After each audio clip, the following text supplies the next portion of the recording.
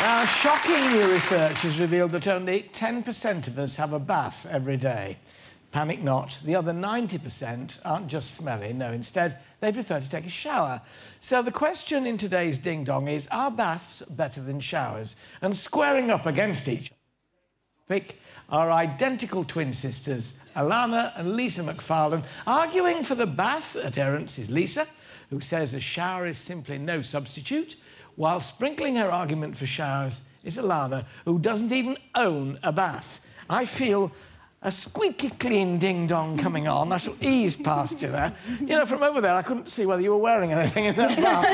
This sort of flesh-coloured dress. I just began to get a little bit excited. So the... Oh, no. Let the battle of the bathroom commence. I feel like I'm Mylene Class and I'm a celebrity here. It looks more like a scene out of American Psycho or something. Yes, all you need is... So you prefer... Why don't you like... I mean, look, it's lovely, you know. It's just the main purpose of having a bath or a shower is to be clean. In there, she's stewing in her own filth. Look at her. You know, but it's all about relaxation, isn't it? But life's stressful these days, particularly with you and mine, Alana. Thank you. So it's nice to just kick back. You know, all my ideas come to me in the bath, I feel. That's why you don't have any good ones, because you have a shower. Isn't it rather difficult in this tiny cubicle to share a shower with somebody? I don't want to share a shower with anyone. It's my time for getting away from the world, I think. Well, but you could share a bath, couldn't you? I mean, would you do that? We used to share baths when we were younger, actually. No, I don't mean when you... Clearly on the hiding to nothing here, man. So you would never, ever go in a bath? No, no, I would never go to bath, but I just don't have time for baths. Yeah. The thing for me is, if you're late for work, oh, wait, I've got 10 minutes to get to work, I'll just run a bath here, I'll look at it for 10 mintes, and then I'll get in it. No, I'm all hot and bothered as it is, in the shower, clean, faster, gone. So, Alana, you would never have a shower? There's, like, sometimes, but, like, rubber ducks, for example. Can't get rubber ducks in the shower, can you? Surely that argument is obsolete after the age of 5. Speaking of being 5, remember we used to put our goldfish in the bath for a holiday? You wouldn't have that, you couldn't put them in the shower, could you? Again, unhygienic, Alan. But also, she's more economical because there's far more water in a bath, isn't there? Yeah, 20 litres of water you save having a shower than having a bath. Depends how long you're in it, depends. No, I was going to say, Alan, she's in the bath forever. That's where most of our arguments... In the shower, the shower forever. That's where most in the shower forever. In the shower. So you stay in there for ages.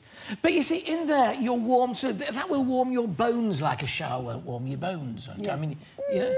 But then after 10 minutes, it goes cold anyway. Have anyone ever had that? When you get in the bath, 10 minutes later, it's gone cold. You have a bit more hot in it. That's this on again. Alana. Yeah, but then it's going to overflow. No, can't be bothered with that. I don't have the time for it. Think about hot tubs as well. They've been the highlights of people's honeymoons for centuries. Yeah, but what about when you go like a prune? That's not attractive. Your new husband looks like a prune. You can't read in the shower. Yeah, but what about electronic devices now people read from? That's going to be damaged in the bath. You would read an electronic device in the shower? No, in the bath. That's what I mean. Normally I would read in the bath. But now it's all an electronic devices, so you can't do that. I'd like to see you having a glass of wine in the shower. Like a spritzer. You see. Shower spritzer. You can't do that, can you? Oh, dear. Can we just give us a shout? Those who like baths?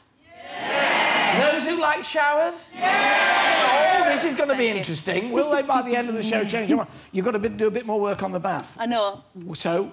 Well, I think the clue's in the name, really, because shower rooms, you kind of get imagery of, like, dirty, grimy hotel shower rooms. The bath, there's a clue. There's a reason why it's called the bathroom. It's because the bath is the winner. It's a winner. OK, good job there. You do not need a piece of paper to somehow give some kind of legislation to that commitment. But isn't being married to somebody more than a piece of paper? And you don't mind people opening up a newspaper and seeing you topless, is it? No, I don't. I'm so proud of my body that I'm willing to show it off to people.